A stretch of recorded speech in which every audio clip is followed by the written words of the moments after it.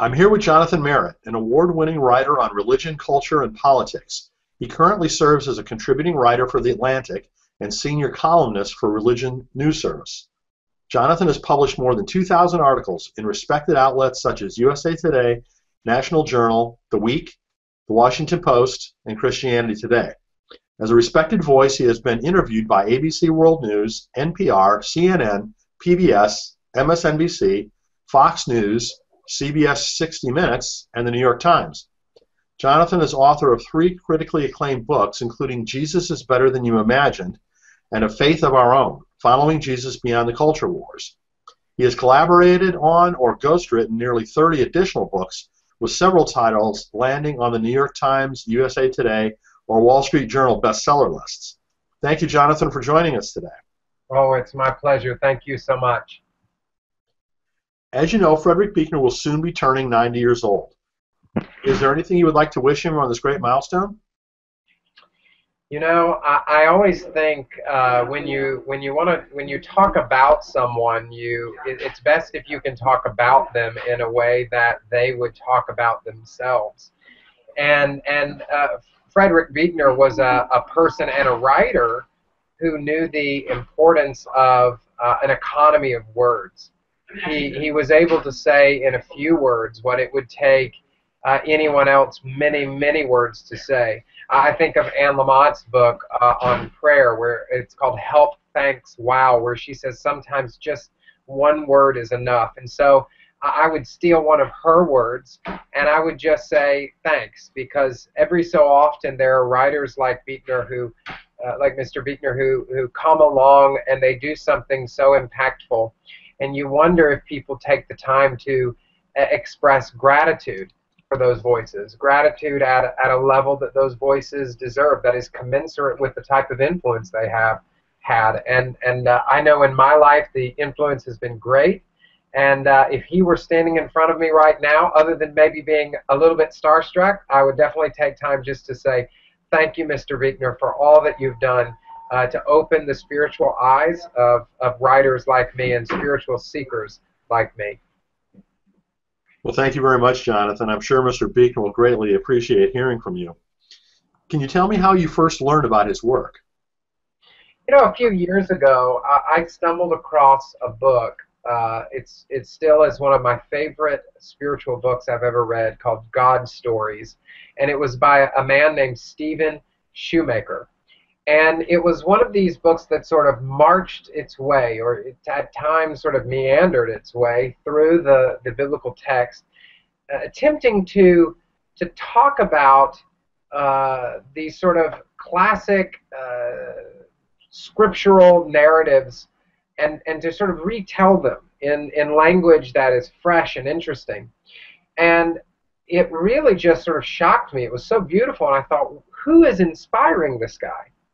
So I went back into the notes and I looked at who had endorsed the book, and here was this guy named Frederick Buechner. His name was all over the place, and I thought, gosh, who is this person? Why have I never heard of them? I was about maybe 20 years old at the time or something. So I immediately went over to Amazon, looked up Frederick Buechner, found a litany of titles that popped up, ordered a whole bunch of them, and when they arrived, I was spellbound. I was mesmerized, just dumbfounded at the eloquence and the insight. In fact, in some ways, I felt a little despair and grief that I had not come across his writing until so late in life. After I think about the writing that I was reading, I thought, man, if I'd only had this when I was in my most formative years of schooling. And it was from then on that Mr. Buechner just became one of my go-to resources, not just as a writer, but as a follower of Jesus. That's really a great story. Thank you, Jonathan. What would you say most attracts you to his writing? You know, if I had to say what attracts me most to his writing, it would be the freshness. You know, people who are spiritual writers, there's a unique challenge, I think, that comes with being a writer who's attempting to sort of plumb the depths of transcendence and spirituality, because what you're having to do is you're not talking about new things. Oftentimes, you're talking about old things. And as you know, old things and old ideas, they have a way of sort of causing our eyes to glaze over. You know, you read an old idea and you feel like you need a nap. So we spiritual writers need to discover interesting ways to express old ideas, to make old things sound new, to find ways to use language to wake up the reader, to grab them by the chins and turn their heads, to force them to pay attention. And when I think of spiritual writers who have an uncanny ability to write with an uncommon freshness, I would say Frederick Buechner is one, maybe two on that list. He's somebody who knows how to do that. And I would say, looking back, he's someone that I think if I could learn to write with that level of freshness, I would be a really successful writer. Thank you, Jonathan. How would you say that Mr. Buechner's writing has influenced your own life and your own career?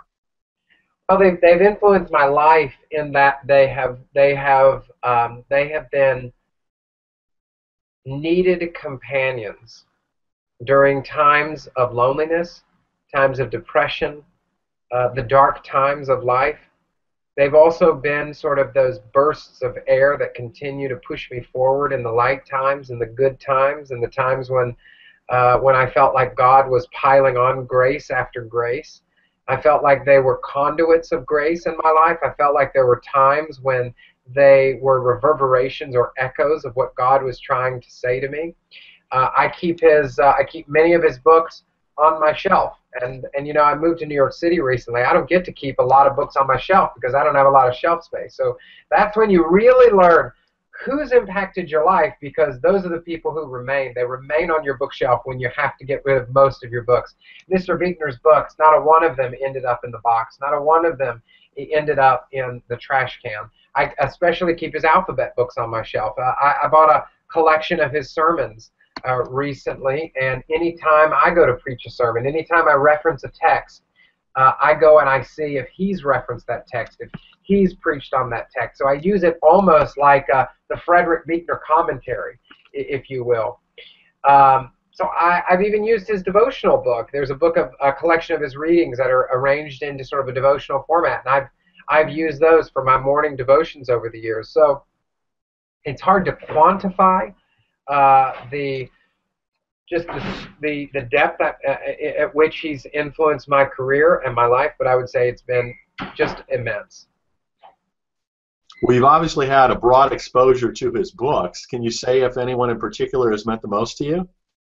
You know, I would say one of the ones that's meant the most to me, and it's really a hard question to answer, because there's sort of the depth of the impact as a metrics of sort of gauging that, and then there's the frequency of impact.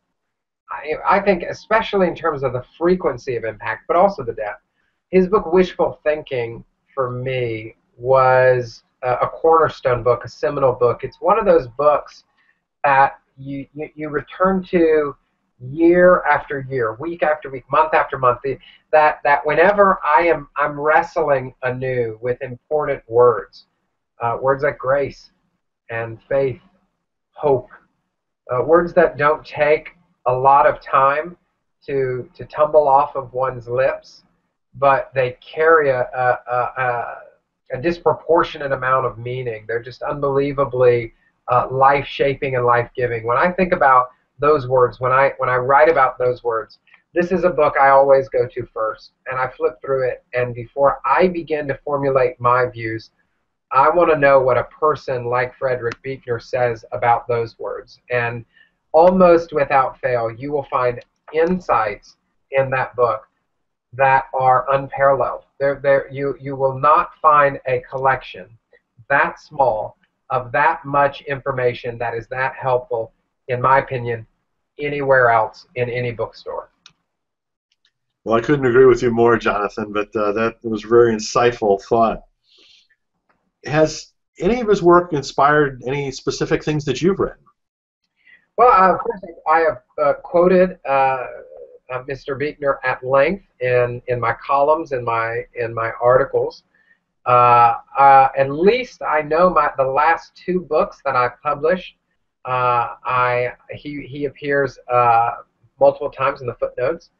I'm also, at times, even when I'm not citing him, I feel like I'm channeling him to some degree.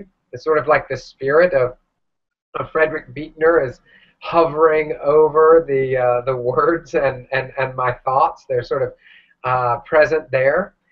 And actually, I decided to write my next book. I've just started it about a month ago. And the title of the book right now, the working title, is Learning to Speak God from Scratch. And it's a book that really tries to reawaken our imagination for words as sort of spiritual seekers, and to think about how we might reconsider those words, to breathe new life into time-tested spiritual words. And if you could name one writer who is inspiring you in this current endeavor, who would the number one writer be? I wouldn't even pause. I would say it's definitely Frederick Buechner. Well, I can't wait to see that book when it comes out, Jonathan. I think that'll be quite exciting to read, and I'm sure Mr. Buechner's fans will enjoy it quite a lot, because it's definitely following in his footsteps, as you said, which is great to see. Thank you. More broadly speaking, what influence would you say that Mr. Buechner's had on Christianity and the world at large? I would say specifically, the world at large, I think, if you had to point out his influence on the world at large, and we're talking about secular culture or not specifically sacred culture, even though the sacred is in everything, it would be probably his fiction writing, highly celebrated fiction writing. But when you look at this, the sort of the spiritual writing, the spiritual nonfiction, the effect that he's had on the Christian community, religious communities broadly speaking, he is a paragon of my generation. I would place him alongside thinkers like Henry Nouwen, writers like Barbara Brown Taylor, spiritual authors like Eugene Peterson, people whose words and writings will reverberate long after they're gone. You've seen even in Henry Nouwen's writings, he's more popular after his passing than he was even during his life, and he was very popular during his life. I think we'll see the same. It's almost like the writings of Frederick Buechner are like cheese. They're like wine. They often get better with age. They often get better as you chew on them and think on them, as you revisit them. That the third or fourth time, they're better than they were even the first time. So if I had to say what impact has he had, it is immense impact. He has been and will continue to be, I think, an enduring voice for generations to come. I realize this next question is difficult, but if you were to sum up Fred or Fred's writings in a few words, what would you say? That is a really, really hard question. I've given you a lot of those words in this interview, but if I had to sort of summarize it, I would say one of a kind. And, that sounds like maybe it's not a fancy word. It's not $100 word. It won't earn you any points on your SATs. But I think when you're writing, particularly in a world full of fakes and counterfeits, to be a one-of-a-kind voice is an unbelievable thing. Everybody, when I recommend the work of Frederick Buechner, I never am able to say, you should read Frederick Buechner. He's a lot like fill in the blank. I have to compare him to multiple people. He's kind of like this and kind of like this and kind of like this, but really he's his own thing. He's so unique and such a standout. You can't totally compare him. It's not like saying, well, if you like C.S. Lewis's Narnia series, then you'll like Tolkien's Lord of the Rings, where you sort of feel like there is a peer or somebody who's similar. Every so often in history, I think someone comes along who changes everything, who just changes the game, who turns it all upside down and shakes it out. I think Frederick Buechner was just such a person. He is a one-of-kind voice, and we may not see a person like Frederick Buechner for generations. Well, thank you, Jonathan. This has really been wonderful. Before we complete the interview, is there anything else that you'd like to pass along?